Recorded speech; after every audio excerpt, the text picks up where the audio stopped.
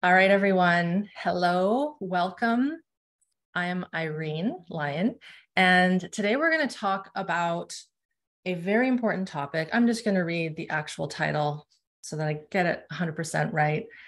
The title for today, the topic for today is the undeniable link between early childhood stress and chronic illness, and why healthy aggression and life force energy are essential ingredients for deep healing. So the undeniable link between early childhood stress, we could say childhood adversity, trauma, and chronic illness. We could also add in mental illness, addictions, all the things that we humans tend to suffer from in our current world, Western worlds, and why healthy aggression and life force energy are essential ingredients for deep healing. So before we get into the topic, I want to just make a note that this information can spark up some stuff. Okay, it can bring a little bit of what I like to call, I prefer the word activation. Some people might use the word trigger. Trigger tends to have a weird connotation to it. So I like to use the word activation because that's exactly what might occur. Now, I'm not saying that this is going to occur for you.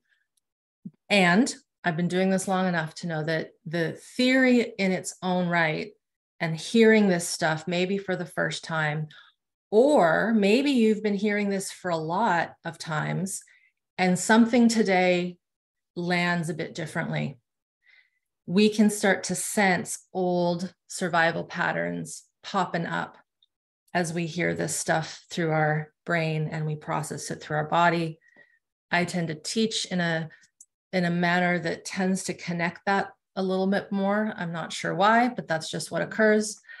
So number one, everybody take a vow to take care of yourselves. If you need to step away from the Zoom, step away from the recording, if you're watching this on YouTube, please do that.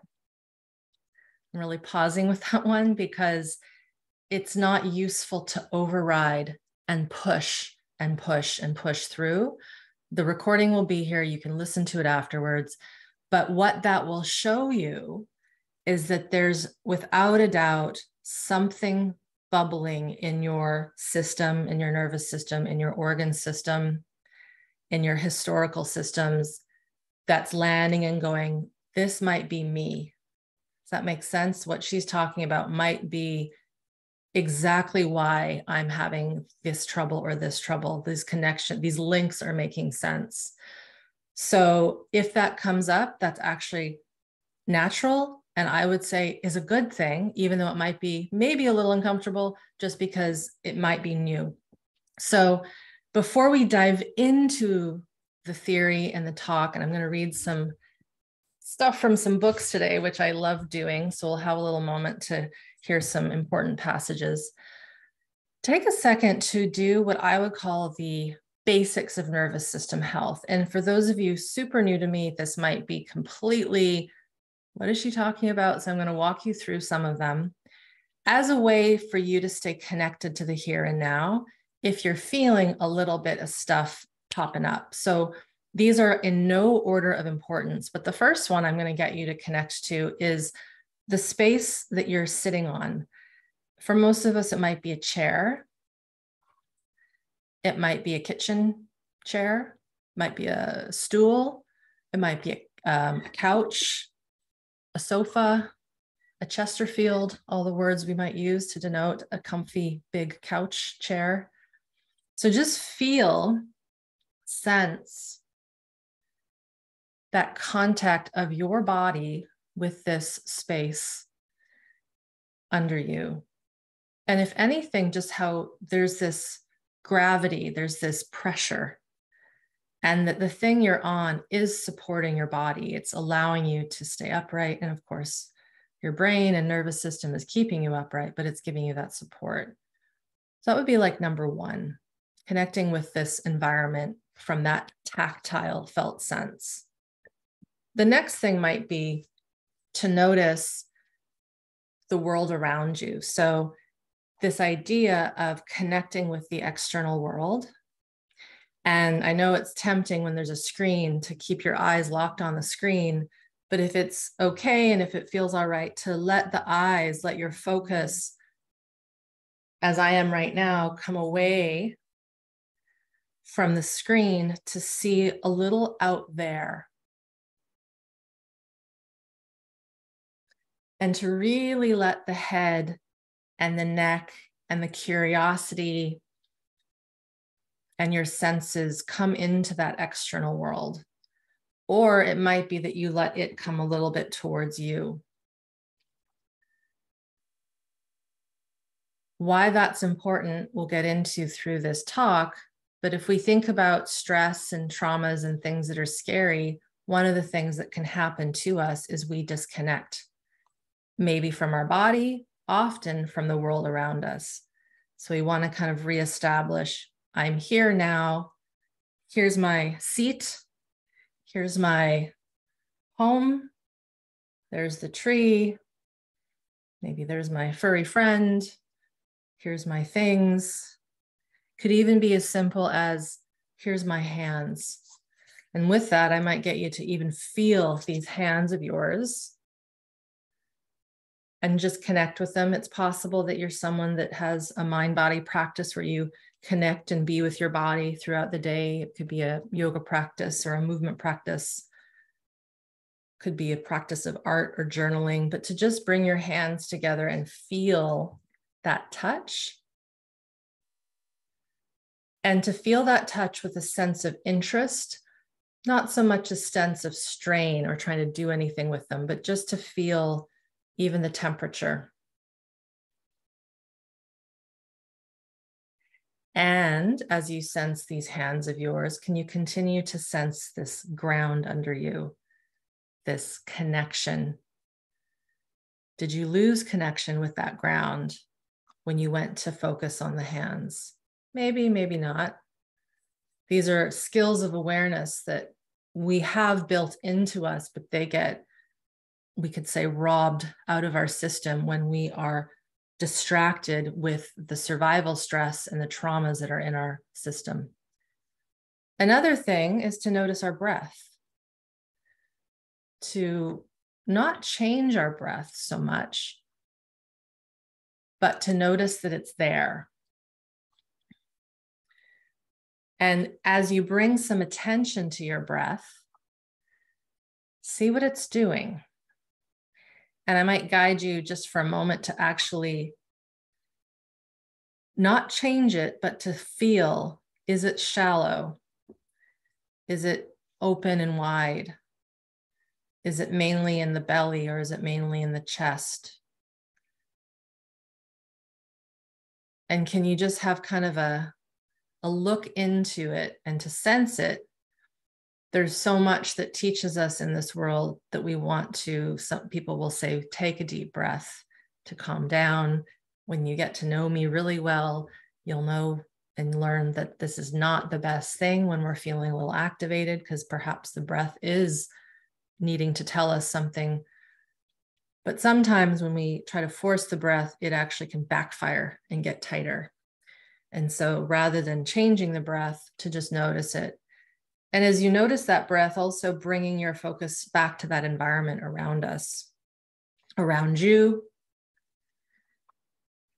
So this has been a very quick dive into some of the basics.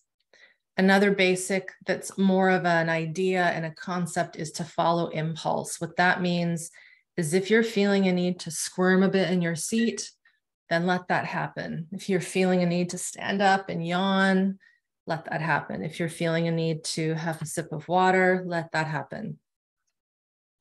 If you're having a need to close your eyes and rest your eyes to just come internal, let that happen. If you're feeling a need to let tears out as you hear things today, let that happen. And stay connected to the self and the body. If you're feeling a need to go to the toilet, to the bathroom, and you're holding it in because you don't want to miss anything, go and do that and come on back. The recording is happening, right? So all these things are in service of some of these basics I call of nervous system health. And many of these basics, as I mentioned, we don't have immediate access to when our system is filled with what we would call survival stress. So if you can, use these as we go through this talk, and I might remind you of some of them as we go through, and take them with you, practice them. These form really the basis of I would say, the ABCs when I'm teaching my students in my courses. And I will talk a little bit about the courses that I run, and one right now is under registration until Monday. It's called Smart Body, Smart Mind. So I will do questions around that after the fact. So I'm curious to know, just from this little snapshot of connecting to self, connecting to the ground, what are you noticing? So I'd love to see in the chat, just so that we can feel into the field where people are at, what you might have noticed, what might have been interesting. Someone said shallow breath. That's possible. Yes, it's very common that shallow breath is happening for many of us. It's a challenge to stay connected. Yeah. Again, if this is the first time in your history that you've maybe been asked to notice these very specific things in this context, might seem a bit hard to do. And that's just practice. Someone said calming down, agitation in the body. So a little something, something. The desire to sway in my seat. Wonderful. Movement is something that we naturally do as humans to keep ourselves maybe present or maybe calm. If you've ever talked to someone, or maybe you do this and you notice they'll start rubbing their legs or squeezing their hands, that is not just jitters. That is the body's autonomic process to try to stay connected in the here and now. We do these things quite naturally without realizing. My pelvis tilts back. There's a wave of energy in it. Breath is shallow, excessive thirst, itching, hard to stay connected. I get frustrated at myself, but trying to breathe into it. So I'm going to suggest, if you feel a frustration, notice that frustration and then just come back to how you sense that ground under you. Calmer, someone said, fidgeting. Someone had a widening in their chest, a relaxation, some yawns. Yeah, some of you might have felt that there's a bit of a parasympathetic ease come in with a yawn. Someone said their heart was racing a little bit. So these are all little things to notice. This noticing of our physiology is a really big part of restoring health back to our nervous system. All right. Yeah, someone said difficult to not control the breath when I notice it. Yeah, and we've been taught, so many of us have been taught to change our breath, to make it bigger, make it deeper. And we want to see how we can notice it, because our breathing, our autonomic physiology, it will do what it wants to do when we give it the space to do so. All right, so thank you for all of you who played with that and really brought that into your attention and awareness. I do have notes so that I stay on track today. So first off, like I said, right now, we're in a big registration for my program that's 12 weeks called Smart Body, Smart Mind. I'm just going to name it because I might mention it during this talk as we talk about healthy aggression and building capacity. And in essence, what Smart Body, Smart Mind is doing, this is a program we've been running for about 7 years now. This is the 12th time this September that we will be doing it live with participants and alumni.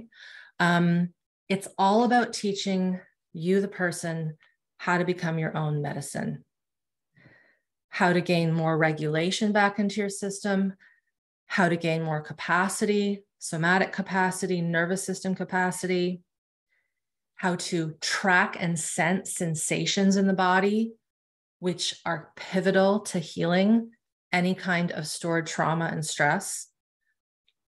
We're teaching you how to reconnect with the environment. We're also teaching you high-level education, and I'll get into some of that today. So all these things play a part in this really unique course. It is on the foundations of 3 main methodologies. I'm just going to name them for those of you who may know them. One is the work of somatic experiencing, which is Peter Levine's work. One is the work of Kathy Kane, who is also a colleague of Peter's and mine. We're all colleagues. Her work is somatic practice. Kathy Kane really put on the map this need to work with the neurobiology through the stress organs, through organs like the adrenals, the gut, the brainstem, the fascia, the bone, believe it or not, the eyes, the movements, the spaces in the body, because this body of ours gets hit when we store stress and we store trauma and these things called survival energies, fight, flight, and freeze. And then the thing that I feel really blends it and bridges it all together is the Feldenkrais work that I have studied and I'm trained in, the Feldenkrais method. This is the work of Dr. Moshe Feldenkrais. He's long passed, but he was really the first person from what we know who was working with neuroplasticity before neuroplasticity was even a hot topic. And by long ago, I mean Second World War kind of time and post-World War II, working with people with severe injuries and helping them restore their health through movement and through awareness and through patterns of the sensory motor nervous system. So these things I've just mentioned are my expertise, and I bring them all together in Smart Body, Smart Mind. So all of this too is in service of helping your system find safety. And by safety, I mean cellular safety, the kind of safety that we want to teach our newborn infant when they come out. If we have the pleasure of having a child, they need safety. They need connection.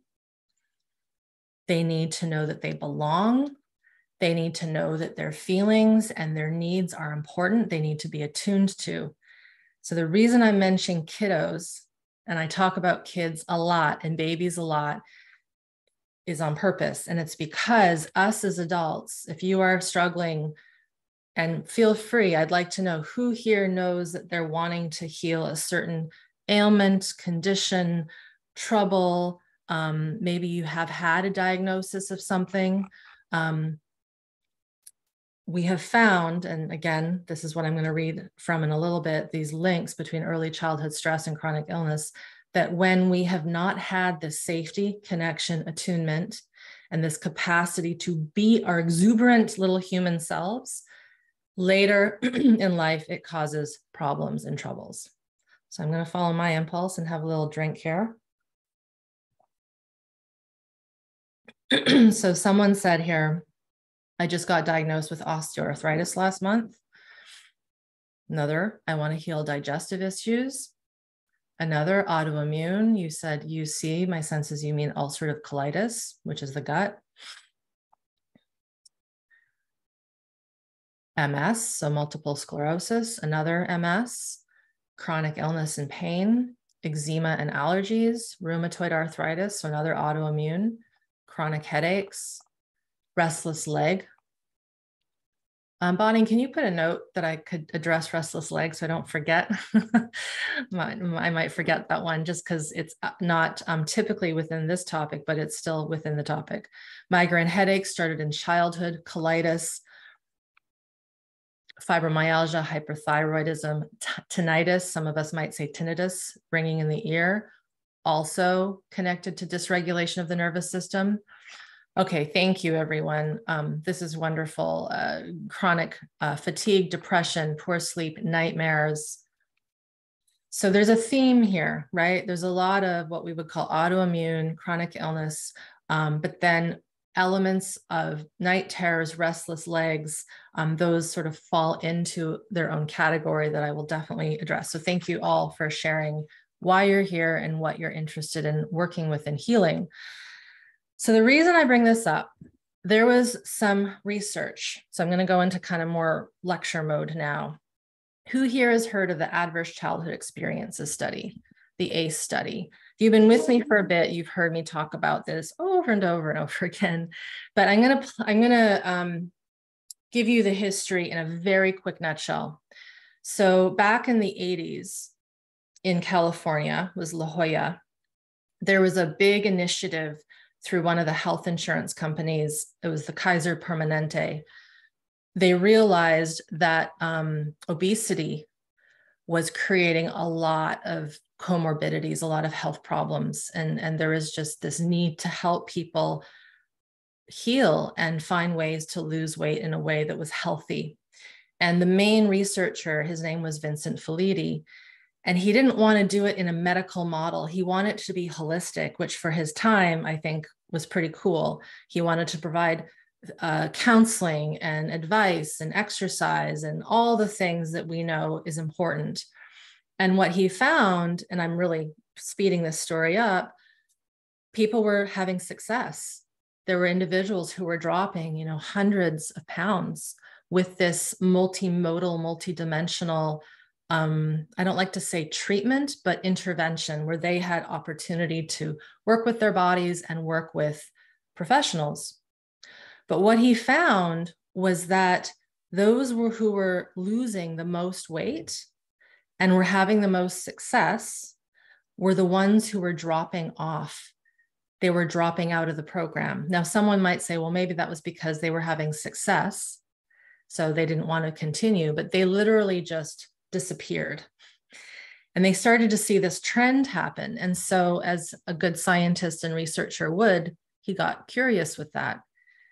And they were able to follow up with these people and track them down and ask them, why did you stop? What's going on? That kind of inquisitiveness, surveying them. And many of them had said that their excess weight, can you think what this might have been? It was a protective barrier. It was keeping them safe. Many of them had been sexually abused. And so having this excess weight kept them feeling hidden from the world so that they wouldn't get attacked again. And so he found this to be very interesting because, again, this was I think it was late 80s. This was new stuff. So he presented this finding at a conference, I believe, in Florida shortly after. And a gentleman by the name of Robert Anda, he was working with the CDC at the time, heard this research and he said, this is very interesting. I think we should follow up and design a study to see what else is going on in these people's systems. And at the time, I think they had something crazy like 86,000 people in their database. They had a lot of people within this insurance company. And so they designed a study to question people, a survey. They designed an adverse childhood experiences survey to ask these folks what their histories were like. Have you experienced domestic violence? Did a parent have a mental illness? Was a parent addicted to something? Was a parent incarcerated? Were you ever hit, abused, screamed at? There was a list. And of course, they put this out to their people, their membership within this insurance program. And when they got the results back, they were absolutely stunned because a very large chunk of them, I think if I correctly believe it was 3/4 of the people had at least one adverse experience where there was one of these things: depression in the household, abuse, incarceration, addiction, etc. The ACE study is very easily found online. You can see the list of 10 questions.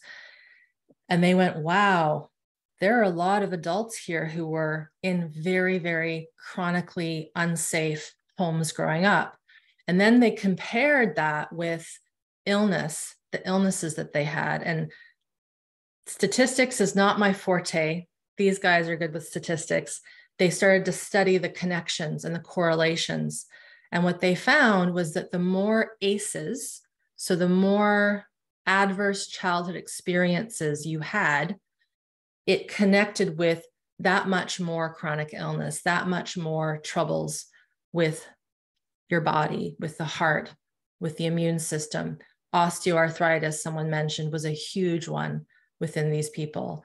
Addiction, cancers, MS, Alzheimer's, depression. It was a very, very long list. And so I'm going to read something here. I have to hold a little far away from my eyes. Forgot my glasses again today. So this is from the book, The Body Keeps the Score. And this is a book written by Bessel van der Kolk. It is a heavy duty book. I actually don't recommend this book when you're new on this journey, because I found that people can get quite activated learning and reading from this. It really is more so meant for mental health professionals, doctors, etc. So just, I'm going to put that little disclaimer there. But this is him talking about this ACE study and the findings. And it's in chapter 9, page 148. And the subtitle is Child Abuse, Our Nation's Largest Health Problem. So this is Bessel talking about Robert Anda, who was the CDC researcher who said to Filiti, who was doing these studies in California, we need to study this. And so this is him responding to seeing the results. The first time I heard Robert Anda present the results of the ACE study, he could not hold back the tears. In his career at the CDC, he had previously worked in several major risk areas, including tobacco research and cardiovascular health. But when the ACE study data started to appear on his computer screen, he realized that they had stumbled upon the gravest and most costly public health issue in the United States, child abuse. I've got shivers right now. He had calculated that its overall cost exceeded those of cancer and heart disease, and that eradicating child abuse in America would reduce the overall rate of depression by more than half, alcoholism by 2/3, and suicide, IV drug use, domestic violence by 3/4. It would also have a dramatic effect on workplace performance and vastly decrease the need for incarceration. When the Surgeon General's report on smoking and health was published in 1964, it unleashed a decades-long legal and medical campaign that has changed daily life and long-term health prospects for millions. And we know this. Some of us were around when those non-smoking campaigns came out, and they actually worked. I remember when I was in school, a lot of parents stopped smoking because the kids brought pamphlets home to the parents and said, you have to stop this. And it worked. Little side view there, side note. The number of American smokers fell from 42% of adults in 1965 to 19% in 2010. And it's estimated that nearly 800,000 deaths from lung cancer were prevented between 1975 and 2000 from this initiative. Last paragraph of this chapter. The ACE study, however, has had no such effect. I add the deep sigh. Follow-up studies and papers are still appearing around the world, but the day-to-day reality of children, and he mentions a case study he had just read in this chapter, and the children in outpatient clinics and residential treatment centers around the country remains virtually the same. Only now they receive high doses of psychotropic agents, which makes them more attractable, but also impairs their ability to feel pleasure and curiosity, to grow and develop emotionally and intellectually, and to become contributing members of society.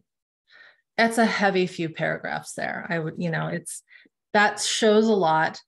And what I've seen, let's get my other book here. So actually, before I go forward, everyone who's here, just take a moment to let that not just sink in, because I think it's sunk in for many of us, but to come back to that ground, to come back to that connection with the environment.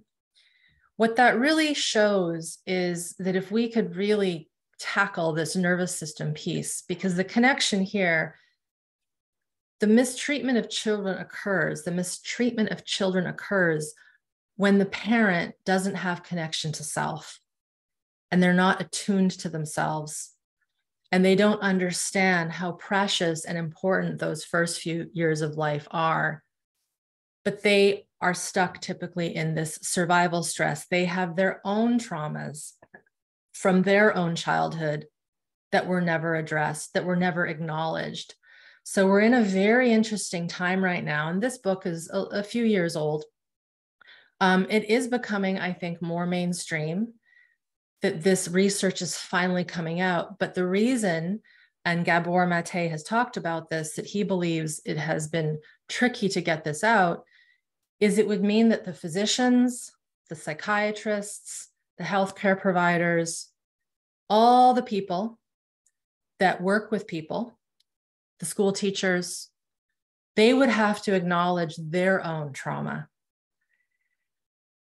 This is what's interesting about this, is it's in all of us. We have all had something that has occurred to us that hasn't been nice. And even Vincent Felitti, when he talks about coming across this research and he starts remembering his own childhood, and wow, this is why this happened, and this is why this happened. There's a beautiful 18-minute video. Don't go there yet, because I want you to stay here with me.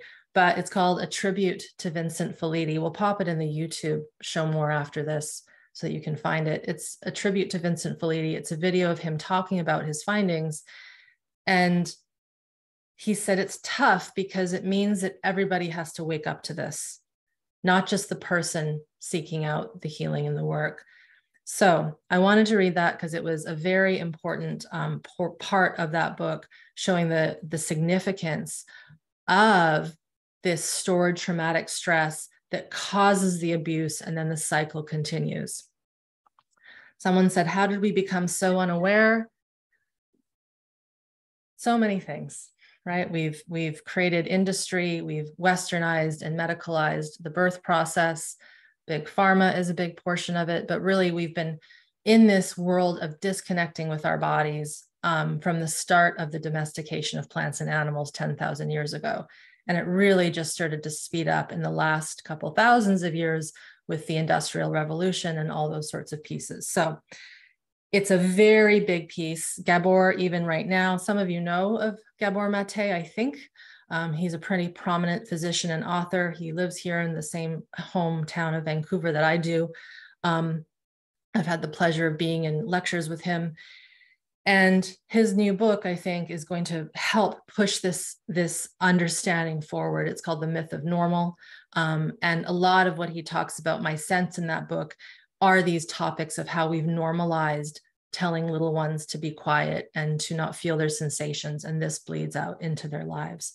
So I'm going to shift gears a little bit to just teach a little bit of nervous system physiology for those of you that are new here. And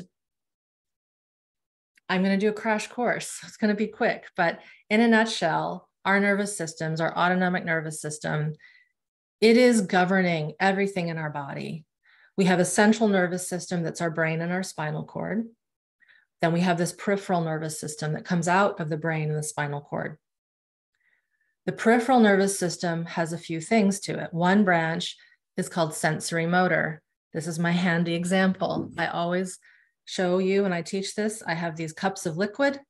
I can feel the weight and I know how much muscle I have to bring in. And you can even play this now with me for an experiment if you have something near you that you can pick up. I can feel that this isn't scalding hot anymore, so I can feel it. I'm sensing, and there's a sensory motor reaction, interaction, and this is part of my peripheral nervous system. The movement of our body is really important when healing the nervous system. So I want to make note of that. So sensory motor is part of our peripheral. The other part of our peripheral nervous system is our autonomic nervous system. That has two functions, three if we really break it down. One is our entire internal processes: digestion, immune system, temperature regulation, heart rate, blood pressure, all the things. If we shiver, that's because of our autonomic nervous system. If we sweat because we're too hot, autonomic nervous system. This autonomic nervous system is also responsible for our survival responses: fight, flight, and freeze. Fight, flight, and freeze. Fight is, as it sounds, protection, fighting off something that isn't good for us. Flight, I can't fight. I gotta flee, get out of here, get the heck out of Dodge, as we might say. Freeze. If we can't fight and we can't flee, the default then in the autonomic nervous system is to shut down. We need these, right? We need these. I want you to have these responses if danger comes your way. But what happens in the human system, and I think this is just a result of our very intellectual brain that can override things. This human brain of ours and society and culture and conditioning, it traps the fight, flight, freeze in us. We don't let it out. We don't express it. And a big part of that connects to how we were taught when we were little, this early childhood adversity. So if we did not have an environment that was nurturing and connective and safe and allowed us to express, and when we hurt and had an owie, we were allowed to say so and cry, or when we were frustrated, our parents allowed us to show that frustration as opposed to punishing us for being frustrated about something that we can't figure out. All these things that we tend to do in our society slowly over time builds a little person to have, I'm going to use my most full cup here, tons of survival stress inside. Fight, flight, and then a big clamp like a pressure cooker, right, of freeze.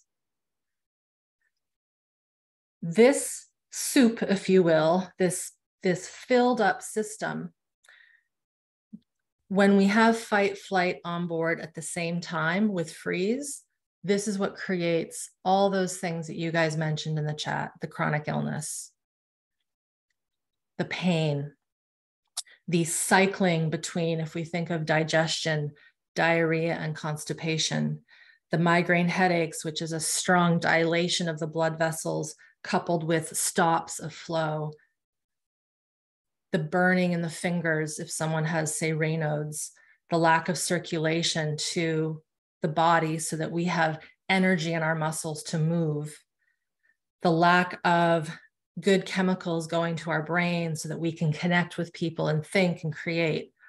The other thing with the autonomic nervous system is it also governs our ability to socially engage. If I smile, if I frown, you might see my face and you're like, what is Irene doing? Right? If I make funny faces, you'll pick up on that, I hope. And maybe you laugh, maybe you don't. Maybe I say, hey, look over there. There might be an instant, right? This ability to orient and to connect with what another person is saying and doing is also part of our autonomic nervous system that is our social engagement system. This is where that vagus nerve comes in. A lot of us have heard of the vagus nerve. It's getting very popular. It's a portion of our parasympathetic nervous system. It governs our digestion, our rest digest, but it also is responsible for freeze. So the vagus nerve also has a branch that puts us into freeze. So it has a branch that rests, digests, and repairs, a branch that freezes, and then a branch that socially engages. It's quite complex. I did a lecture yesterday on biohacking and why biohacking the nervous system for health and healing ain't the best bet to do, because it's more than just stimulating a nerve. It's how the whole system relates to that nerve in relation to the environment, to yourself, people, history, etc. So this idea of fight, flight, freeze, staying both on at the same time. For me, when I was learning this work back in 2008, that was like the light bulb that went off. I saw the lecture that I was being taught. We were explained when there's this cycling of high sympathetic and high parasympathetic shutdown. This is when the system breaks down. This is what creates these troubles. So I'm going to read another page from this book called Scared Sick. And this is not as well known, but I actually would say this is the better book to read than The Body Keeps the Score. Sorry, Bessel, but it's a little more palatable. It's a much more paced. Scared Sick, The Role of Childhood Trauma in Adult Disease. It's by Robin Karr-Morse. Very easy to find that. Let me just see the page here. So this is her actually quoting someone else. She's quoting a gentleman, another medical doctor by the name of Robert Scaer. He is less well known, which is unfortunate because his book Trauma Spectrum is one of my favorite books on these topics. So she's paraphrasing something that he has said regarding these chronic illnesses. So I'm going to read this, and then we'll get into a few more pieces about these connections, and then we'll get into healthy aggression. So again, this is a talking of what Robert Scaer found in his practices working with folks with these chronic conditions that many of you are living with and want to heal. So Scaer uses a neurobiological concept of kindling. Now, this is a fancy word in our somatic world, but what is kindling for those of you that make fires? It's small pieces of wood and it gets the ignition going fast, right? You need kindling to start something. So it's like fast burning fuel. So Scaer uses a neurological concept of kindling to explain how homeostasis is derailed by strong exposures to trauma. In common usage, kindling is the wood that easily ignites larger pieces of wood. In Scaer's paradigm, kindling is a process in the brain, and I'm also going to add the nervous system, whereby pathways that have been sensitized by stress can spontaneously ignite without further stimulation. This is where we might have a chronic pain response that kind of kindles. It starts with the tiniest little thing. Those of you who have ever had migraine headaches, you know how those start typically, yeah? What happens? Let me know. I'm gonna bring you guys into this passage a bit. There might be a feeling of pain that's subtle. There might be an aura. There might be this feeling of something feels tense. And then before you know it, there's a snowball and your head is super sore with intensity. If we really start to feel our sensations and our pain cycles, they can be tracked back to something that we didn't pay attention to earlier that day, or earlier that week. We ignored a stress sign. And then the kindling, the body says, no mas, we're going to keep this going so that you pay attention, right? This is also why Gabor's Maté's book, When the Body Says No, is such an appropriate title. The body is saying, no, you're not listening to me. So I'm going to give you a problem so that you have to listen to me. That was a little sidebar there. So sensitized neurons take on lives of their own, spontaneously stimulating neighboring neurons with no outside event triggering the activity. So that's one passage I wanted to read, because some of you might be wondering, how does chronic pain work? How come one day I'm like this and then the next day I'm debilitated? So I'm going to make you guys connect these in your own brains. It's that fight, flight, and freeze. So there might be a system in your body where you're actually in a bit of a shutdown. You're not feeling the pain. And the system is still filled with stress, but it's on this side of shutdown. And then something triggers the body, and then the activation happens. The fight, flight happens. It stimulates the nervous system to basically go into more of a threat mode. And then the system cycles back and forth between these fight, flight, and freeze responses, which is then what triggers these symptoms, these syndromal responses like a migraine headache, like IBS, et cetera. So I'm going to read another little passage here. Scaer defines diseases of trauma as those that uniquely reflect the seesaw cycling of both divisions of the autonomic nervous system. So just as we were saying, both the adrenaline-driven sympathetic division that stimulates the heart and raises the blood pressure, and the cortisol-driven parasympathetic division that returns the body to rest and digest are involved in the strangely cycling symptoms of trauma. The unregulated or dysregulated oscillation of the process is the hallmark of trauma-related disease. Now, the one thing that he didn't have in this book, because we didn't understand it back then, is what Stephen Porges put on the map, who was the founder of the polyvagal theory. I think some of you have heard of the polyvagal theory. We now know that the parasympathetic, as I mentioned a second ago, is not just rest, digest, it's also shutdown. So it's more the cycling between shutdown and adrenalized sympathetic fight, flight. Okay. So again, more from Scaer. The symptoms of trauma are bimodal. You have flashbacks, panic, anxiety attacks, terror, and you have dissociation. Does this ring a bell for anyone? Which is the numbing out and avoidance, retreat, and depression. That's been the conundrum of the whole diagnosis of PTSD. You have symptoms that are both arousal-based and fear-based. Any therapist will tell you that if you kick off a traumatic memory, the person becomes panicky, goes into suddenly dissociative state. As I look at the so-called psychosomatic syndromes of my patients that nobody understands, they all have parasympathetic shutdown and sympathetic fight-flight dominant states. Fibromyalgia, chronic fatigue, irritable bowel, GERDs, which is reflux, all characterized by a cycling of autonomic dysregulation. A little bit more. Scaer has particular sympathy for sufferers of fibromyalgia and chronic fatigue syndrome. A neurologist with 30 years of experience, this is Scaer, in trauma and rehabilitative medicine. Scaer says that these patients have been poorly understood, poorly treated, and often dismissed as hypochondriacs. It is common, he says, for practitioners of Western medicine, with the exception of rheumatologists who specialize in these syndromes, to view these patients as suffering psychosomatic illness. And he has that in brackets or quotes. The symptoms hard to measure objectively, and hard to remediate include diffuse skeletal pain, points of tenderness across the body, morning stiffness, daytime fatigue, and interrupted sleep.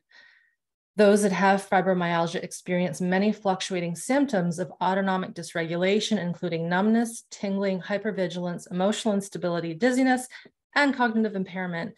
Scaer believes the fibromyalgia reflects pre-verbal trauma. This is that early trauma piece that is difficult to document. The muscle pain, he notes, is probably the result of tightening muscles during REM sleep, in which the patient is reenacting the traumatic event. Scaer believes the irritability, fatigue, and emotional and cognitive impairment of experienced by fibromyalgia sufferers are due to the subsequent loss of restorative sleep from the interruption of the REM cycle.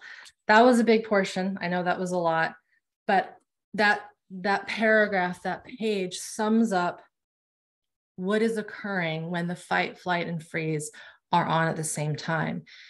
As he mentioned, the disruption in sleep.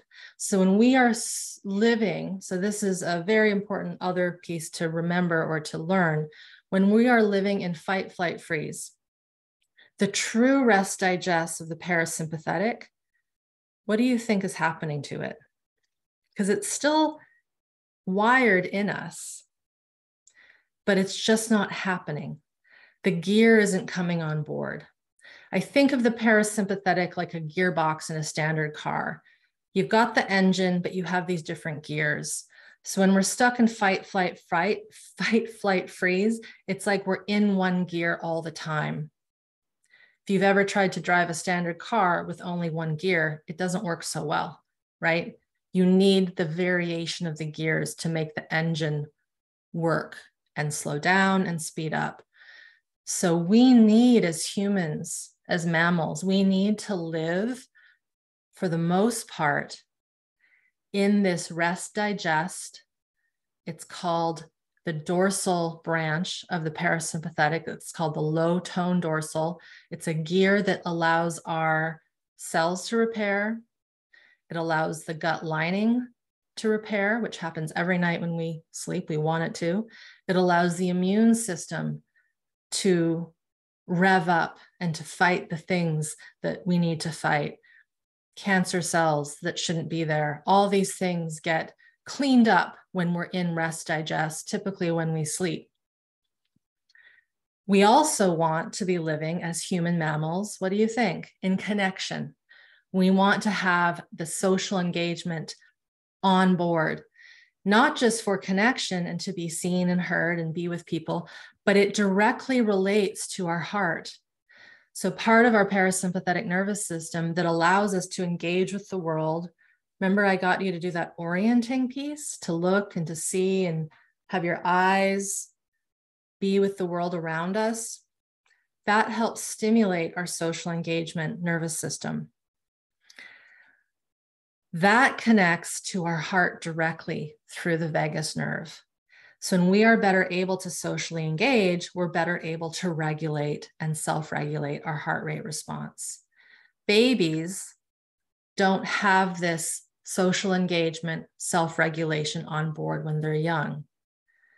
So as he said, he used the term, he really focused on fibromyalgia, but this is macro across these autoimmune and chronic illness conditions, as well as severe anxiety and depression. Usually, from what we're seeing again, reminding you of that ACE study, what's happened is those formative years, those formative first few years, it's really the first 3 years that are most important. That's when that part of the vagus nerve that goes to the face and goes to the heart and goes to this ability to hear and be in the world, that's when it's really being built. It's being myelinated. The nerves are not myelinated when we're born, and we need that engagement, that attunement. Remember, I said safety, connection, to myelinate those nerves. Therefore, what occurs in these situations with lots of early stress, adversity, and I'll also add, because sometimes it's not that the study gets knocked, because it's still a very solid study. It gets a little poo-pooed because there's no traumas related to, say, surgical trauma or birth trauma, which are real things. But we know that they have a very similar representation. Little person is scared, stuff is happening that is unknown to them, and so their system goes into fight, flight. And if they can't fight and they can't flee, which usually when you're that little, you cannot, you default to freeze. And so that is why these early adversities pop out, these severe conditions that are known to have this representation of fight, flight, and freeze happening at the same time. So I caught a question in the chat, and I'll go to the question soon. Someone said, then why am I not rested? Why am I not repairing if I sleep all the time? We can sleep, but we can sleep in a shutdown state. So if we go to sleep and we aren't yet working with and taking these stressors out of our system, we can pass out. We can sleep so hard that we don't even hear an alarm go off, but our body isn't in, I'm going to use that gearbox example. It's not in the rest digest gear. It's in the high shutdown gear. So this is where, and I'm sure Scaer would say he would have, and I'm sure Gabor and my colleagues would say, I have clients that they sleep all day. They can't get enough rest and they're still unwell. Their immune system is still struggling. And it's because the immune system isn't getting that healthy rest digest gear, which is also responsible via that parasympathetic. So that is an answer to that question. So I'm just going to look at my notes and then I'm going to head into the questions here. And I'll encourage everyone to reconnect. Have you lost connection with that ground under you? Have you found yourself either really engaged or a little disengaged, maybe a little pissed off? This can bring up a little bit of aggravation, these sorts of things. Someone asked, what are some things to consider to heal and recover? I will get into that. I will definitely get into that. Okay.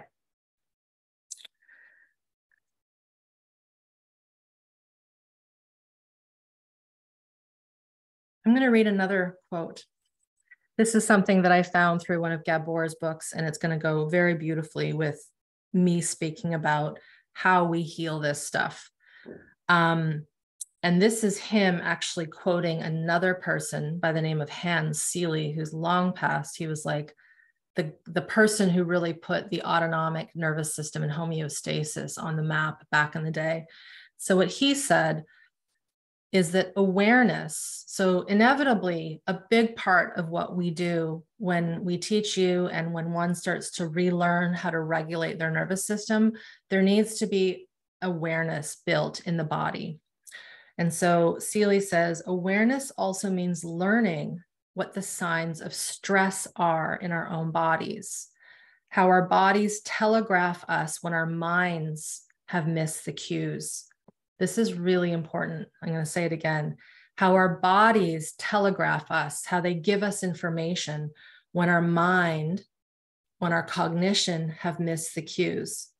In both human and animal studies, it has been observed that the physiological stress response is a more accurate gauge of the organism's real experience rather than the conscious awareness or observed behavior. So this is the paradox of the human condition. We might not think that we're stressed. We might think that we're fine, that there's nothing going on. But inside our body, it's screaming at us and we're not connected to it. And that is by our upbringing, typically.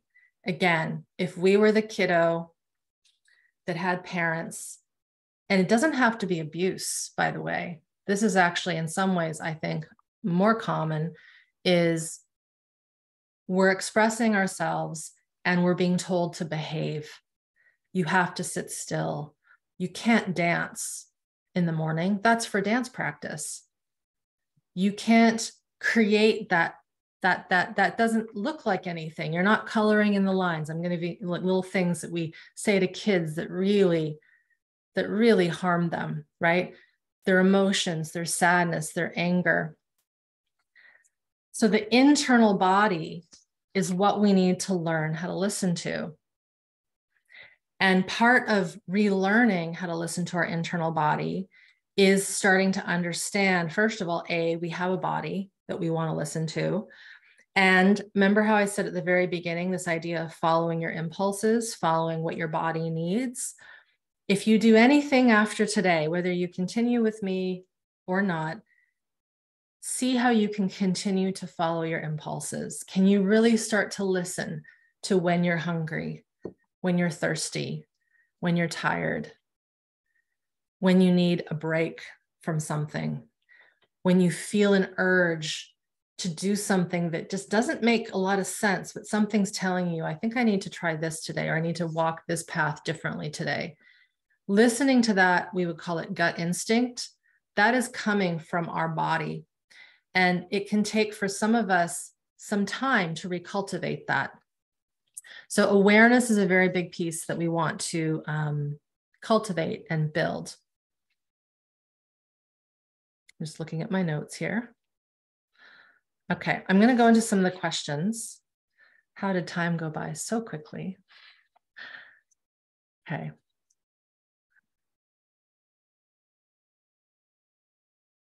So I mentioned restless leg. So I'm just going to address that because this is something that a lot of people struggle with.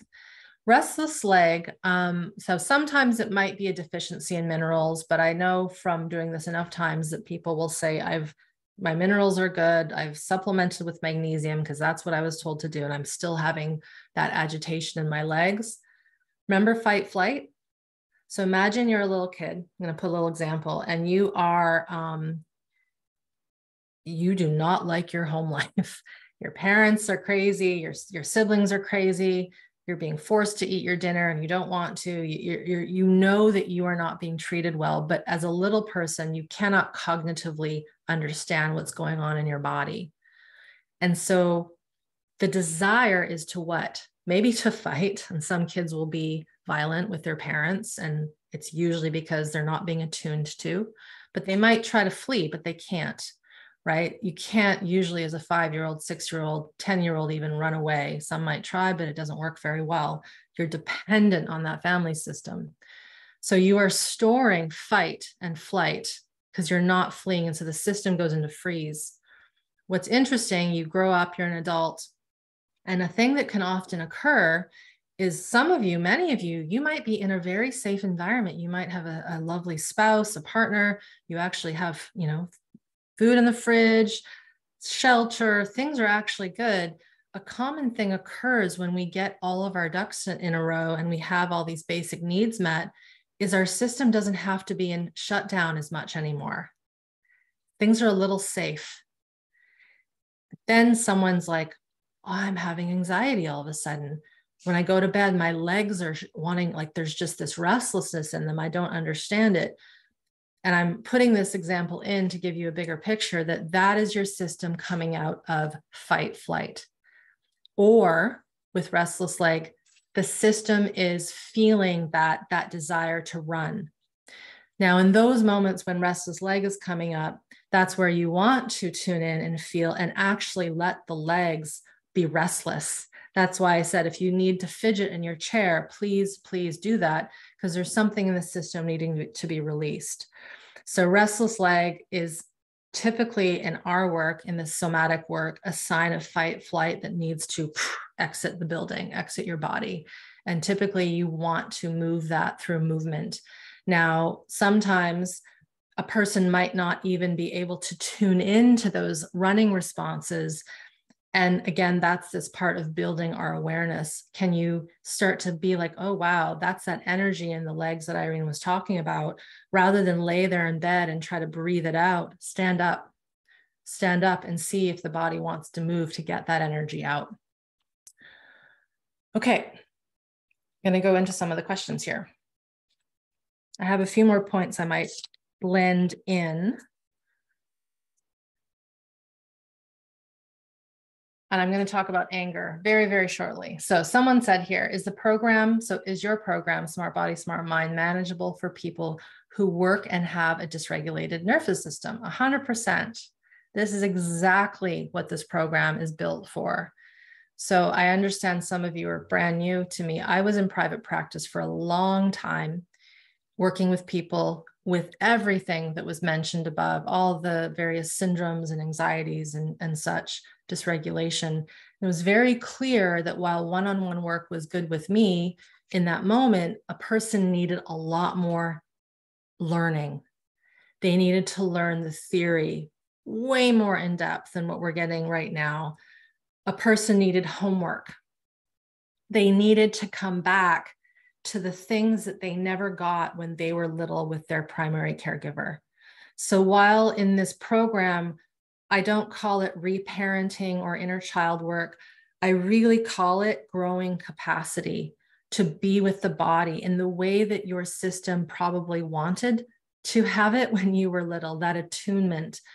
The following the impulse concept is me teaching you and saying, I need you to attune to your body and give it what it needs, because it's possible it doesn't know how to not only reach out and get it, but know that it even needs food, know that it even needs hydration, that it needs sun, air, all these things.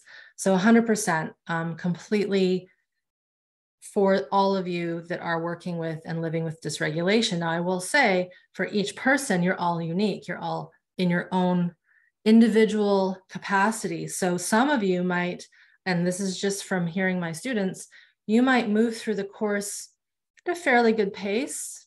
And for some, you might spend the first month just working on the first week's work. And that's 100% cool and good, because you need to grow your capacity in your own pace. Now, I mentioned a second ago, what was it? This ability to express, right? To fight, to flee.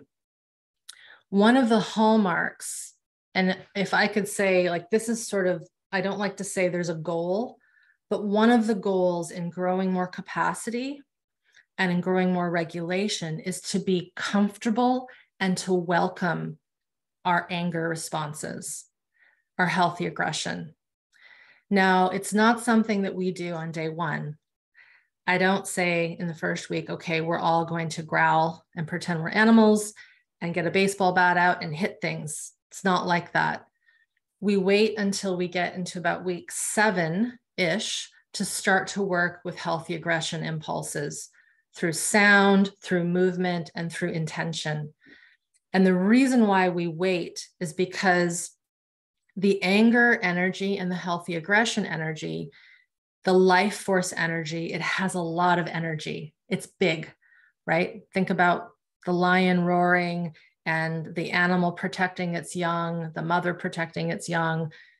there's a lot of an energy, and it's never this thought, right? An animal in the wild isn't going to sit there and go, there's a wolf trying to get my baby cubs.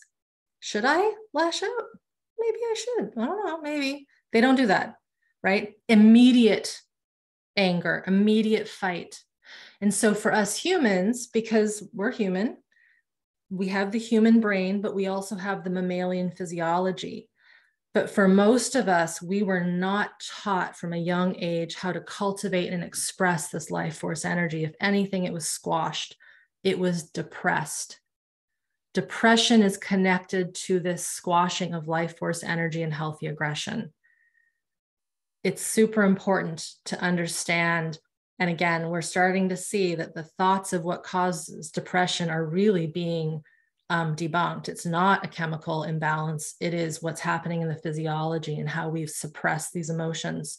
So we want to build up capacity in the body to feel the little things, the little stressors, the little sensations, the little niggles, so that we're building up more and more of the language of our body sensation, so that when the system is ready to release the big stored angers and the hurts and the griefs and the harms, it's like, I got this. I have the capacity and I don't have to think, is this okay? You know, in your system, this is okay and I need to get this out. So healthy aggression is a very, very big part of restoring health to many of the chronic conditions that you guys named, the chronic conditions named in these books, really in many ways, the human condition of what we would call mental illness, chronic illness, addiction, etc. So that is a little bit about healthy aggression that I wanted to share. I'm going to go into the questions here.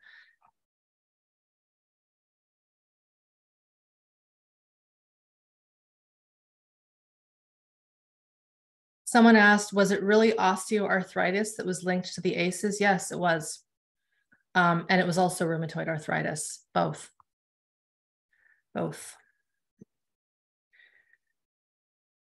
How do we inform parents about these teachings without them hearing or interpreting this as them being bad parents? That's a great question. Well, in the learnings I've done with my teachers who specifically and exclusively work with parents, bad isn't the best word, but there is an element that a parent must take on, which is, I did something wrong. I made a mistake. There has to be an owning up to, and again, my teacher, Stephen Terrell, who co-teached with Kathy, and they wrote the book, Nurturing Resilience together. He has said, yep, you screwed up. You made a mistake. And now let's move on. And you have to heal and grieve what has occurred.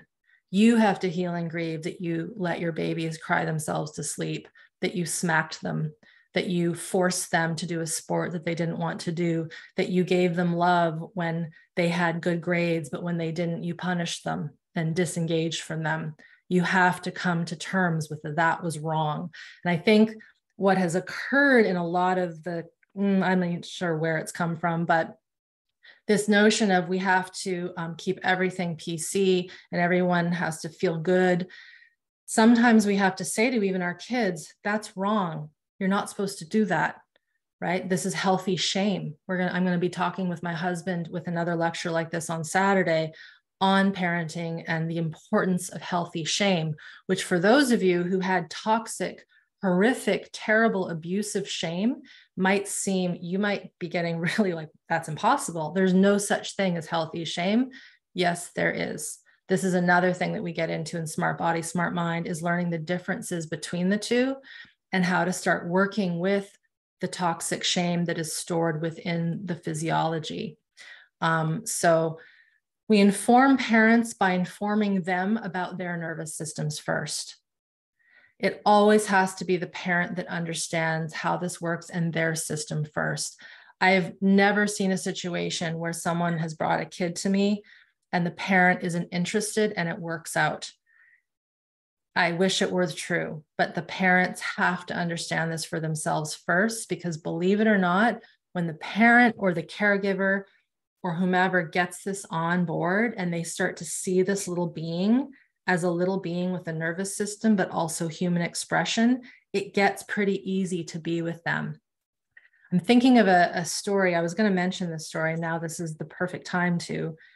I did do a video on this a while ago, but my husband and I were in Rome quite a few years ago. We were traveling through the ancient cities, the Colosseum, Palatine Hill. It was a long day and it was hot. And we were with a specific tour company, and there was maybe 30 people in the group. And there was a family with he was about 5 years old. His name was Levi. I still remember it because they kept shouting his name because he was misbehaving. Poor little Levi did not want to be touring the Roman Colosseum that day, but he was with his grandparents and his parents. And there was a point where we were waiting to go where he screamed and ran away. Grandpa picked him up and smacked him. And I'm just sitting here watching this going, God, this is going to be a fun tour. And what did Levi do? He smacked Grandpa back. And then what did Grandpa do? He smacked him back again. And then the crying started, and then he was put in the corner and he was just not happy. And this went on for the whole day until we got to the last tour, which was the Colosseum. If you've ever been there, there's this holding pen at the bottom where they make you wait. And there's all these little rocks that you're waiting on, these stones. And I'm just going, oh boy, this is going to be a fun one. And he started picking up the rocks. And what do you think he started doing with the rocks? Fight, hitting, throwing them to his parents. And I'm like, okay, I think I'm going to do something. And I crouched down and I started playing with the rocks. And he saw me. And he was like, what's this adult doing sitting on the rocks? And he saw me and I said, and I picked one up and I was like, you want to play? So he came over and he spoke English. I'm like, let's build something. So we started building this mound of rocks. I actually still have a picture of it. And we're engaging. I'm not telling him to calm down. I'm not telling him to stop. And I'm not telling him how to behave. I'm playing with the poor kid because he was so bored. I would have been bored at 5. And then we built it up. And I said to him, I'm like, what do you want to do with this? What do you think he did? He destroyed it. He pulverized the thing that he built. And he had this big smile on his face. And then, of course, we were asked to go into the tour. And we kept going and he was calm, and his parents came over to me and he's like, wow, you're so good with kids. You must be a teacher. I'm like, something like that. But again, is that their fault? Who knows? They just didn't know how to be with their kid. And chances are that's the way it always was in their home. They couldn't see him as this little tiny human animal that needed to play, right? They were forcing him to do something that just for many adults wouldn't even want to do that all day long. So the interesting thing is the tour went on and I actually tried to disengage with him because I wanted to enjoy the tour and it's not my responsibility to keep playing with him. But he even came up to Seth and said, hey, Mr., where's your girlfriend? Because he was looking for me because I was somewhere else. So he was seeking that connection from a stranger, right? So I share that because for those of us that never had that connection, as adults, in our own adult way, part of this healing is connecting to some of that curiosity. And you might find yourself wanting to play or wanting to be silly, or all of a sudden your speech goes off and you can't talk properly. This stuff happens as we start to rewire this stuff, right? You might have a desire to make chocolate chip cookies and you've never done that before, but it's because that never happened when you were a kiddo with your parents, right? So it doesn't mean that you're just going to eat chocolate chip cookies every day, but you want to feel these things that maybe never occurred. That is that healthy life force energy that I helped him tap into a tiny little bit. And trust me, I wanted to take him home, right? Because I knew the moment that kind of thing typically doesn't change. So this is a long way of saying We inform parents, but they have to take the bait. And that's something that we have to be okay with. Not every parent is going to want to understand this. And that also comes with a bit of a grief as well to us. Okay, next question. How do concussions interplay into the autonomic nervous system? So it's interesting you mentioned this question. Tomorrow I'll be doing a talk with two of my alum, and one of them, Amanda, had a very significant brain injury from a car accident years ago.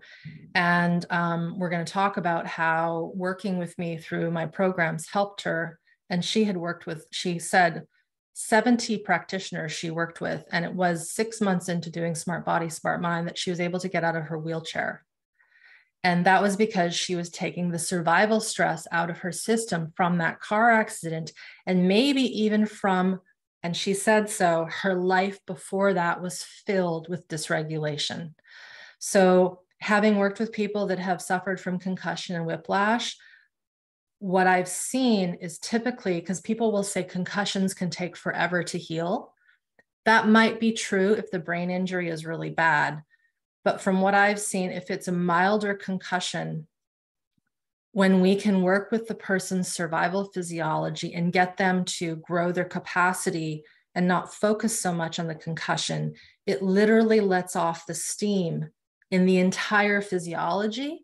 And then remember what I said about rest, digest, and that parasympathetic going into that gear? It then allows the system to heal and to repair the cells.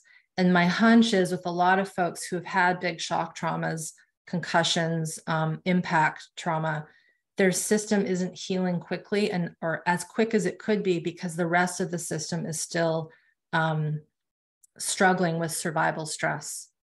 So that's how those things play in.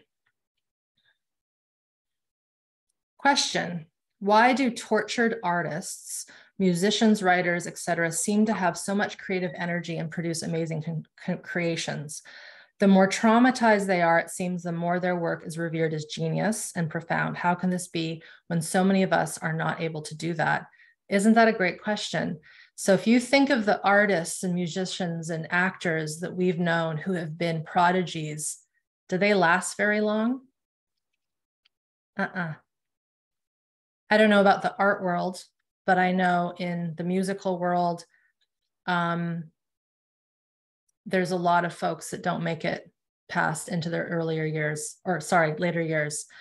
That creative energy is often being driven through survival. And Stephen King's a great example. If you read his memoir, he had some significant trauma growing up that was medical. Oh my God, it was horrible what happened to him when he was a kid. And it actually explains, someone mentioned night terrors. Night terrors can be connected to surgical trauma. Not always, but it's a connection. And so if you look at King and a lot of his books, they were very graphic and depicted a lot of horror and a lot of pain and a lot of suffering. I have a hunch that that's connected to that unresolved trauma from when he was a kiddo.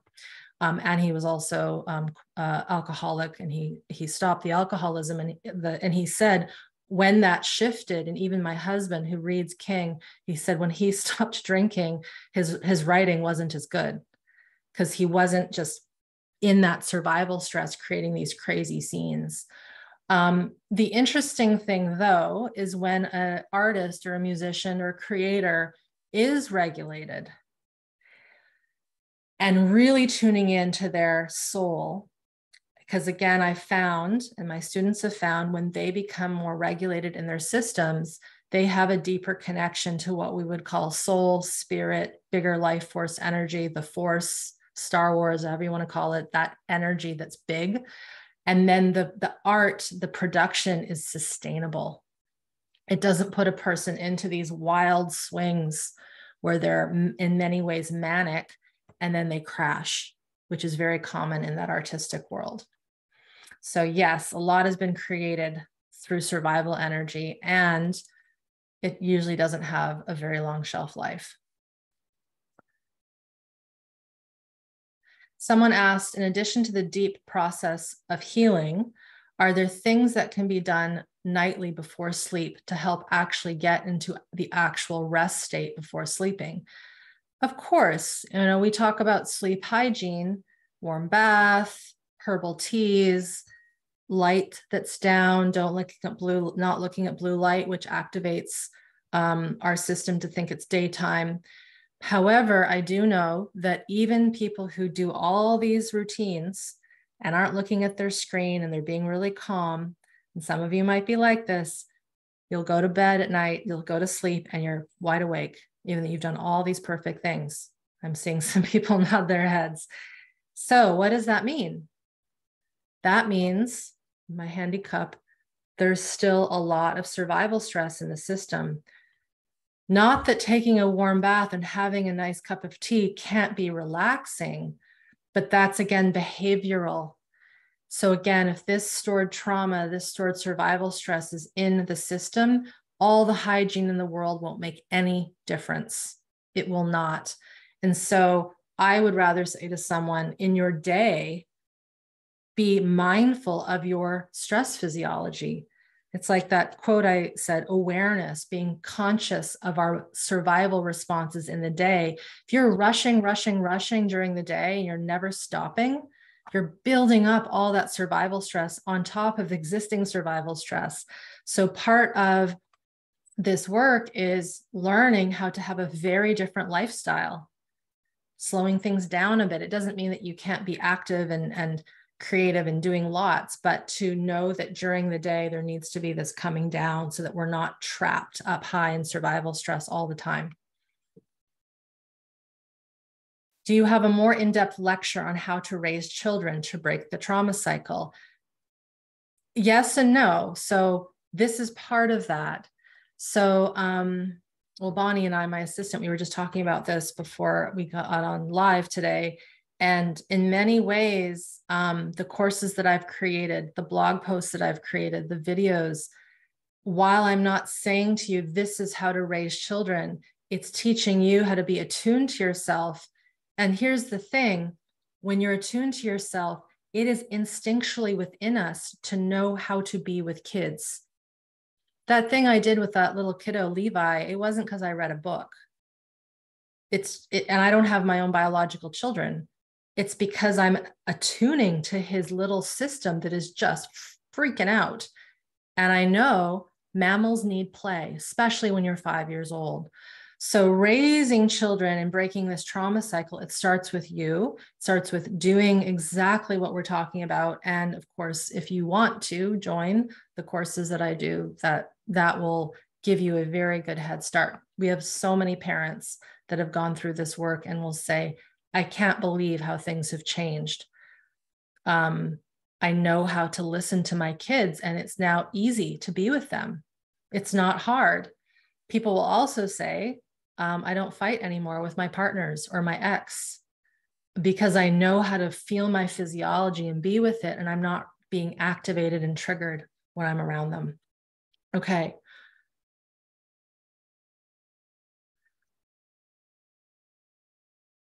Is crying randomly a good sign for trauma release? Can crying too much cause more distress? It can. So I spoke about this yesterday a little bit, but as a quick overview, emotions are important, and crying is a very important emotion. And sometimes it can mask something else under. And often from my experience, it's masking anger, or it's masking deep, deep shame. But typically it's anger, it's an aggression. So if we don't have yet the capacity to full force roar and scream at the top of our lungs, I hate you, or I hate this, or get me out of here, or and it's too big for us at this moment, the tears are in many ways a reaction to not being able to express that life force energy. Does that make sense? So it's like a grief of something that we don't even know. We don't even know that that's what it is, but it makes us sad. So too much crying where it's not causing a shift can definitely not be useful.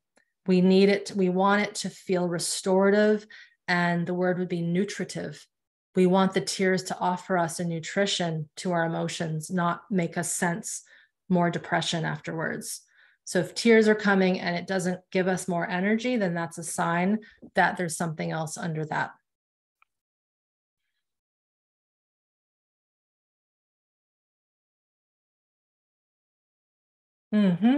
Next question. This actually connects beautifully with the topic of toxic shame. Is it normal to be resistant or even disgusted? That's the key word here. By connecting to the inner child, being talked to in a nurturing way. How can we work past that? 100%. So if we were never treated well, if we were really treated with that toxic shame and we were ridiculed and we weren't connected to and attuned to, and this is why I don't love the inner child work of talking to ourselves as if we're little ones, because it might be like, that's so not right, because that's not what I experience. It will feel disjointed. And so part, again, of building the capacity to be with our body is less about reparenting and inner child work. Again, I am a broken record often with this. It's about growing our capacity to be with little pieces of our sensation, little pieces of our body, and maybe connecting more to the environment than the internal, sparking up this ability to socially engage with the world around us first. And then the word we would use is titration, little drops of connecting to our body. And then maybe feeling that disgust. So this is another thing. Disgust is not a bad thing to sense. It's one of our basic primal human mammalian emotions, right? You smell something bad in the fridge. Ugh, that's not nice, right? It's in us as a reactive need. It's a protective need. And so the disgust that comes when we're connecting with our bodies is often a sign, believe it or not, that things are coming back online. If we've never really felt our body before, like really felt it and connected with it, it can give us a feeling of yuck because it's so foreign. And again, that happens because goes back to when we were little, we weren't touched in a connected, good way. Maybe when we were changed, when our diapers were changed, our parents said, yuck, this is disgusting, right? This stinks so badly. And that face that they make and the energy of their hands trying to rush the diaper change, that gets into our system. So it also lets us know my body isn't good. It's gross. Even though you don't understand that as an infant, you're feeling that energetic from your parent or the babysitter, right? That was with you all the time, for example. So it's something that shifts. Trust me when I say the disgust is something that shifts, but we have to grow the capacity to actually feel that disgust and work with it.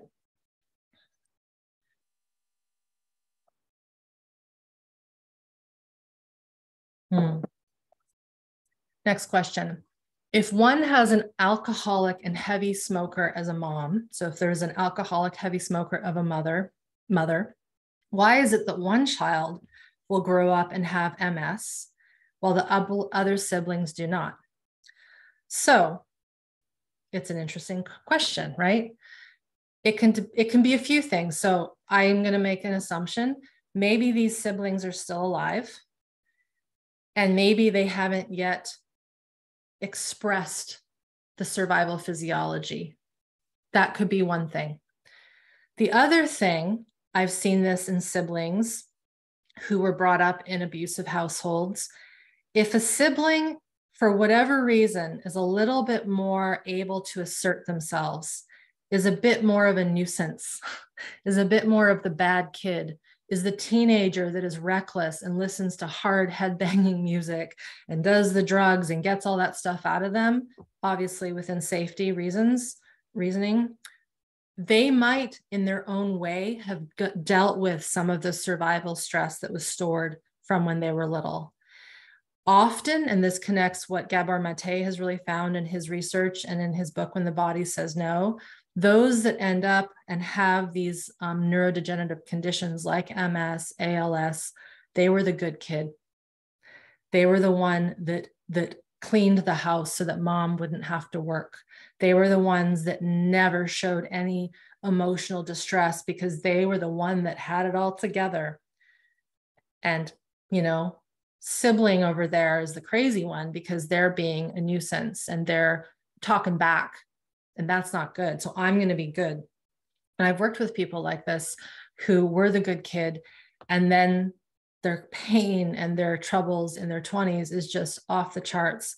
And they're like, how come my siblings are fine? I said, well, and then I'll ask them the question and it lines up with this. So sometimes it can be that the kids that were a bit more belligerent, actually, it was a protective response, believe it or not, to get that stuff out.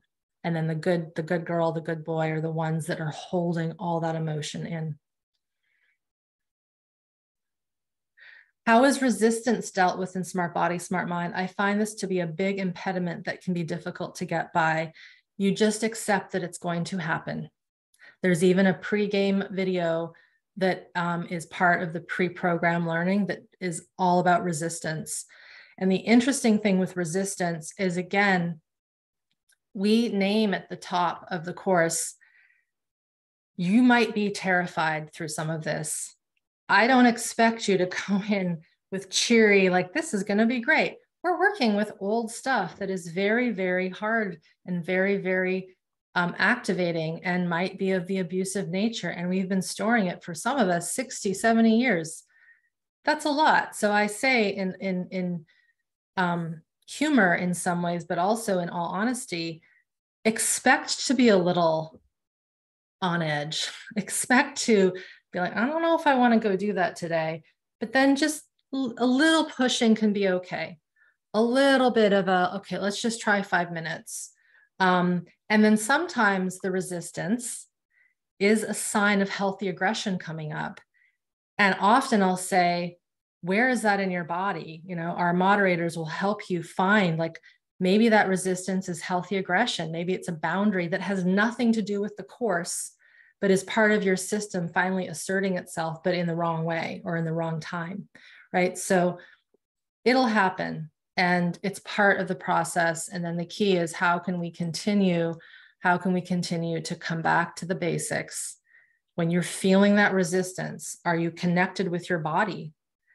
And 9 times out of 10, a person will be in their old patterns that wants to keep them, quote unquote, safe, but it's actually not safe. So again, humans they like to know what's going to happen. We like predictability.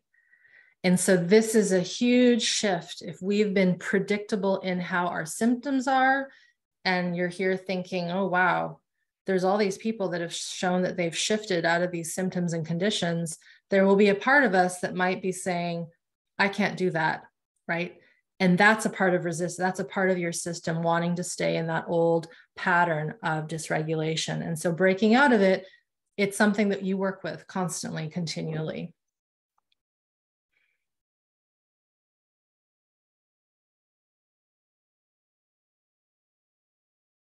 Someone asks, any suggestions on getting your significant other on the same page? As you know, how far, as far as how to raise your child when he is very much about being tough and not crying. So I'll rephrase that again.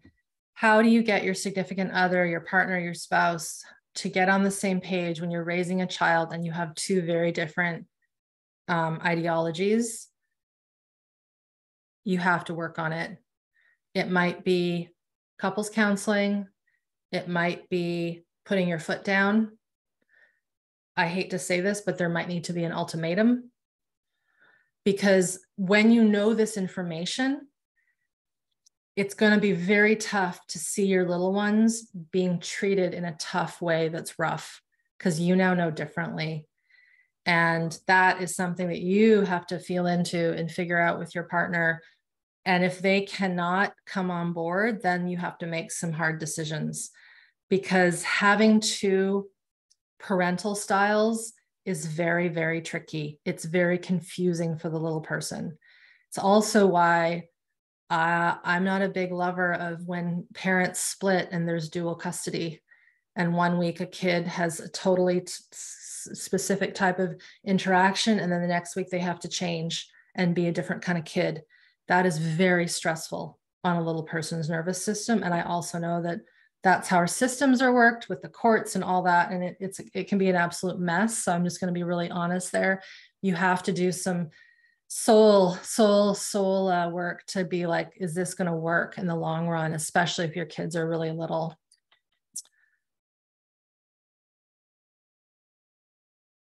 What if you had a traumatic birth? Is that also the parent's fault?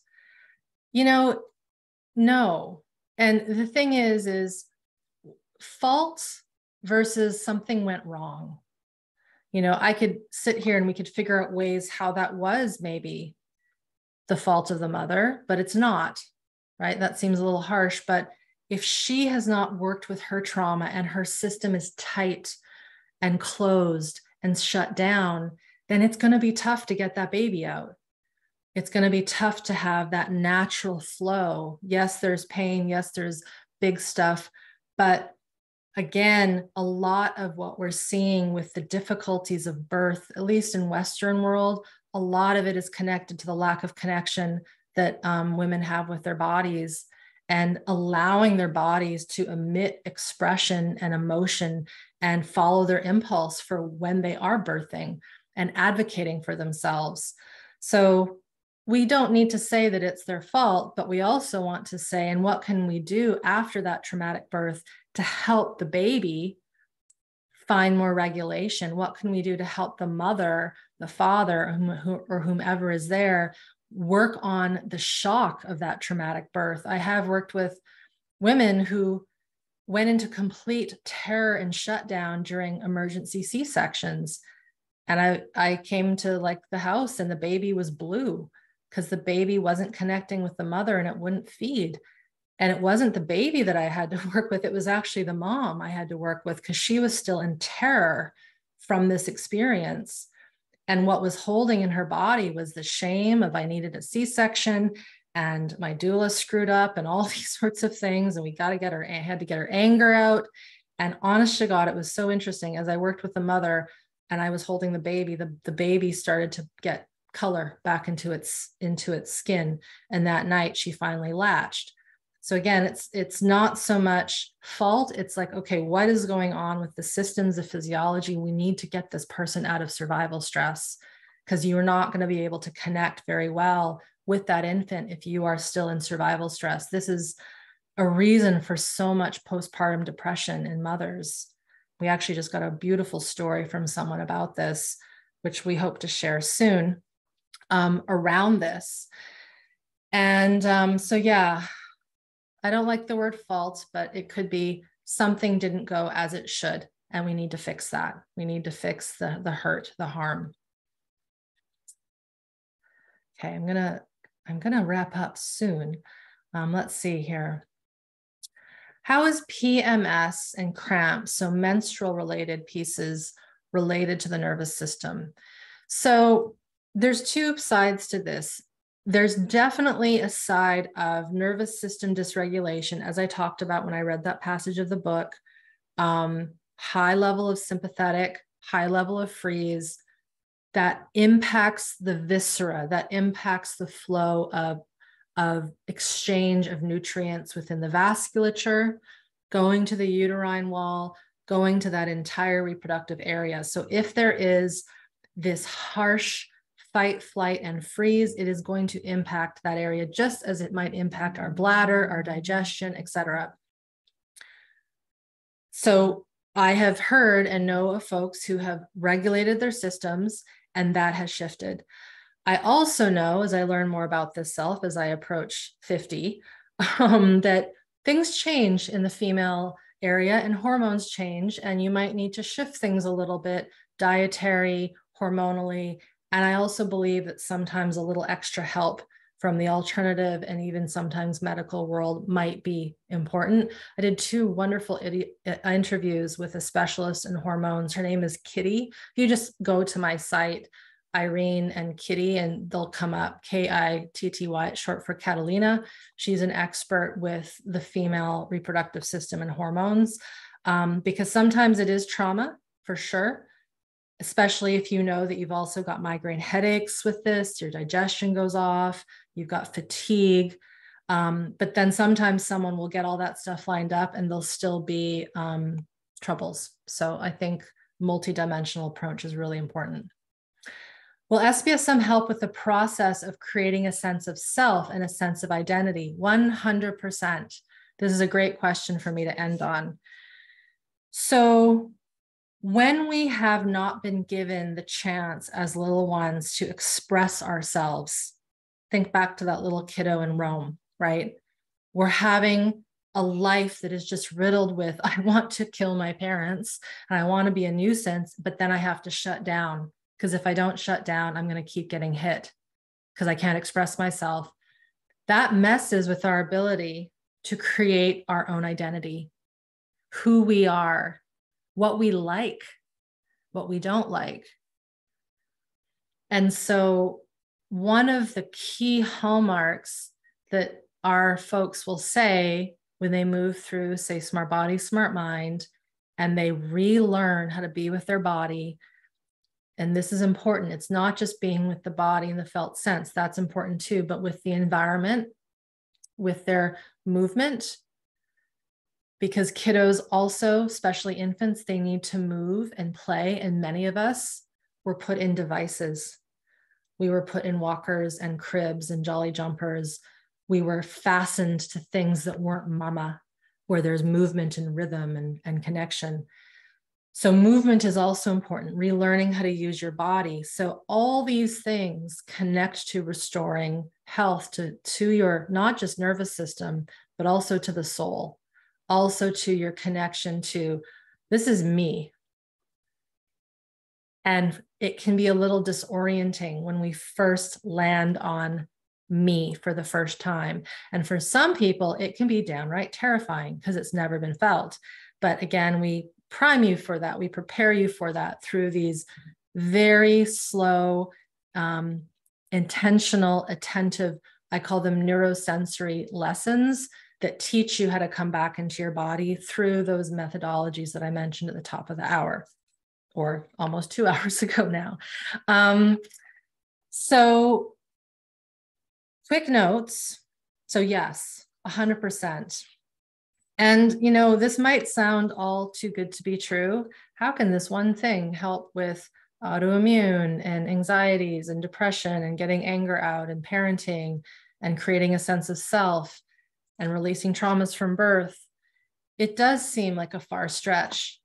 And what we're doing is we're coming back to that baseline biology, that nervous system capacity, that regulation. We've lived as a society of humans not knowing what that looks like ever for most of us. And when we get these foundations on board, the system, it's like it just drops and goes, holy cow, this is what it means to feel human. This is what it means like to feel my body moving. This is what it feels like to actually smell the sky, the clouds. This is what it feels like to be in a warm shower and actually feel my body. This is what it feels like to feed myself and feel the food. This is what it's like to feel safe in my own skin. And it's a process. It's not a quick fix. So I'll be very clear. The work is not to be done like it's a quick fix and a technique. I liken SBSM more with a semester of university. Right? Usually they're 3 months. You learn something. You're not just learning education. If you think of science, you're going to the lab, you're experimenting, you're talking with your peers, you're asking for help. So within the program, quick notes, it's experience-based, it's education-based, and there's professional support through the time that we're together live in the course. My colleagues, there's about 10 of them. They're all trained in somatic experiencing. Most of them are trained all in the work of Kathy Kane, the early trauma work, and many of them are trained in some form of somatic movement practice like Feldenkrais, yoga, etc. And these people that are helping me answer and be with you they had done Smart Body, Smart Mind first. So many of them, I didn't know them until they went through the program and they realized how pivotal it was to not only their own healing, but understanding the work better. And so there's also that kind of support within. Something that people often ask, how do you interact with me live? I do training calls every week, 9 out of the 10 weeks of in-person or online learning, like this on Zoom. I'm teaching, experiential teaching, handouts, all those sorts of things, but everything is recorded, right? So we have people on the other side of the world who are sleeping right now, and they just do the recordings after the fact. There's also Q&A calls with my husband, Seth. He and I will be doing a special lecture on Saturday, all on the ill effects of dysregulated parenting. So he is also a colleague of mine. He's brilliant. He gets this stuff. He and I had very different upbringings. His was abusive and traumatic, mine not so much. So his experience is wonderful and adds that element of having been there, done that. When I met Seth, that's my husband, he was living in complete complex PTSD, social anxiety, addictions, all of it. And he shifted that quite substantially. So we'll talk about his story on Saturday. Yeah, training calls are 90 minutes long. The Q&A calls are 60 minutes long. Everything is recorded and the course is yours for life. So when you become an SBSM member, you are an alumni. And when we run the course again, you get to come back, participate, ask questions, get support. It isn't just when you're in the live session for the first time. So it is something that you gain access to. If I add a module, if I add more trainings, it's all still part of your initial tuition. So there are many people that have been in this world with me. Like I said, David, one of my first alum or first members, he's been doing this work for 7 years. He doesn't do it in the way that he would have done it back 5, 6 years ago, but it's now part of his life in a very different way. So to end, thank you everyone for being here. Lots of talking. I hope I got to questions that helped everyone learn a bit more about themselves, about others around them. Registration for SBSM is open until the end of Monday, which is the 19th. We start with our orientation call on the 22nd, and then the first module of learning starts a couple days later on the 25th. And then we're in it and we go till end of December. We will run this again, obviously again next year, most likely in March. And if you're here and you're feeling that impulse and you can make it happen, I would love it if you all come and join and learn and really learn how to become your own medicine, because that's what we do. We will be doing, like I said, a call tomorrow with some of my alum, a call with Seth on Saturday, Q&A call on Sunday, and another call with 9 of my alumni on Monday. We're having 9 of our alum come in. We're going to have a panel. It's going to be a big party. They're going to share their stories and hopefully answer questions that people have. It's such a revolutionary course. I am very proud of what we've created. I'm proud of all of the alum who've gone through. There's many of their stories on the site. So I really encourage you to go to the registration page, the info page, take your time, orient to what's there. Really be mindful, intentional about the decision to join. And maybe it's the right time, maybe it's not. So you got to feel into that impulse. And I really encourage you to read some of the stories and watch some of the videos. All right, everyone. Now I have to follow my impulse and go to the toilet. I've been drinking lots of liquid. Thank you everyone for being here. Thanks, Bonnie, for putting things in the chat and bringing me questions so I can see them clearly. Maybe we'll see some of you tomorrow, 9 a.m. tomorrow. So it's a little earlier tomorrow because of time zones. I'll be talking with Isabel and Amanda. And we've released some videos of them also on my YouTube channel, so you can find those there as well. All right, everyone. Ciao. We'll see you later, and really listen and follow your impulses. See how you can connect with these things I've been talking about today, and just notice what you notice. All right, everyone. Bye.